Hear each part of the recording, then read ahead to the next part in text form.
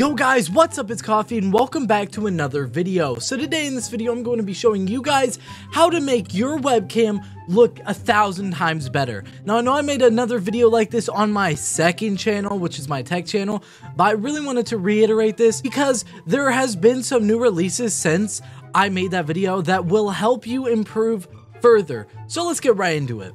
So right now I'm recording on OBS with my Logitech C920 and that's it. That's it. I have my ceiling fan on and my monitor and that's it.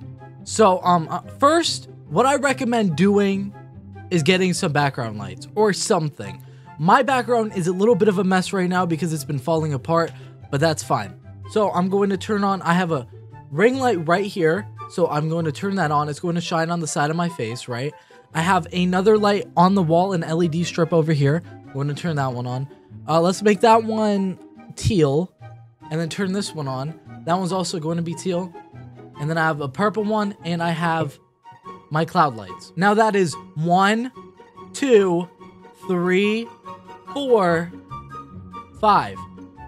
5 LED lights. Now I'm going to turn my ceiling light off and then I'm going to turn on another side light over here and then we'll see how that looks. Now the next thing we need to do is adjust our settings. Now I'm going to go off of OBS actually and open up a extra software called NVIDIA Broadcast. Now NVIDIA Broadcast is only available with RTX, so it's only possible if you have RTX on. So I'm going to disable this. My computer does come with RTX, so I can use this. So basically what I'm going to do is select my Logitech C920, select 1920 by 1080, and you can adjust the settings in here. But there is a key feature that is not available on OBS, and that is background blur. That is AI background blur. So I turn it on, and of course it's not going to look good because I have it on the highest setting. But if I turn this down, it doesn't look bad, right? So then we open up this and it shows all of our settings. What we want to do is uncheck all of these boxes. All of these boxes are unnecessary. As you can see, I'm out of focus. I'm going to zoom in and I'm going to check my focus. So I'm going to try to get me as focused as possible and as sharp as possible. You can use your hair as a good example. I'd say I'm roughly in focus here. And I'm just going to zoom out a little bit. Now, ideally, your webcam would not be facing in front of you. It looks better at an angle, but I have to deal with this for now. And then the exposure. That is very important. Exposure is very important when making videos because you don't want to be blown out and you don't want your FPS to be slow like this. The higher the exposure, it also adjusts the shutter speed because it's just an overall setting. Usually you have ISO, aperture, shutter speed. This, all you have is exposure and you have to deal with it. So right now it's on 4 and I'm a little bit too bright. I could be darker. What do you mean by that? I'm moving a bit too fast. So I'm going to turn it down to -5. And I don't hate that. I don't hate that. It could be better, but I don't hate it. Also, my light is on camera and that's distracting my webcam. Okay. So next, I'm going to go over here and I'm going to mess with some of these settings. So gain just makes it brighter or darker.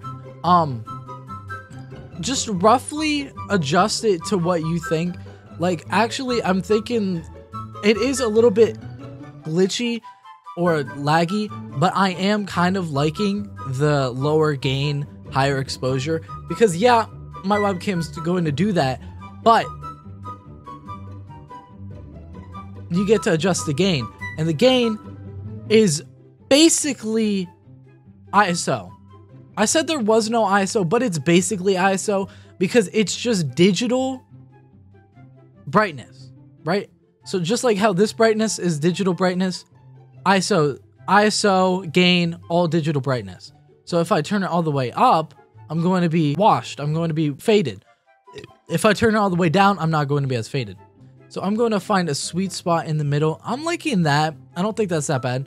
And then bada bing, bada boom. You could play with your sharpness if you want. I wouldn't have it too sharp because then you look like this and you look crispy. So like just mess with it. 143 is kind of good. And then bam, put your hands up, shake them around. It does get a little out of focus, but the background is blurry. So let's check that off. Put it back on, off, on, off, on. So it definitely does look better. And then I'm going to open it up again in OBS. So it works as a it works as its own little thing. So I'm going to open that and I'm going to turn this on and bam. So we have this just in the corner. Let me, you guys have seen this in the corner the whole time, but you just put it in the corner, you crop it, you alt drag it and you crop it in. Try to tell me that's a webcam. Like, it's crazy. Just out of a C920. Now, you can also just buy a cheap DSLR. I'm pretty sure for $200 you could get a Rebel T3i, which I believe works with the EOS utility software. If not, I'm sorry, I lied directly to your faces. It's roughly like that. So you could get that, and then you could have a DSLR camera and connect it to your computer. It has a flip out screen and everything. So yeah, you could do that. But just get a C920. You could also use your phone. I have a spare phone that I don't use. It's just a broken iPhone 8 Plus. You could use that, whatever floats your boat. There are free softwares to use your phone, or you don't even need to download a software. You can straight up use Google for your advantage. There is a website called OBS Ninja, and you can stream your camera, you can stream your audio all through that if you're just starting out. Anyways, this has been Coffee. If you guys enjoyed this video or if it helped you out, please let me know. I will make other videos like this if you have any questions. And I'll see you guys in the next video. Bye, guys.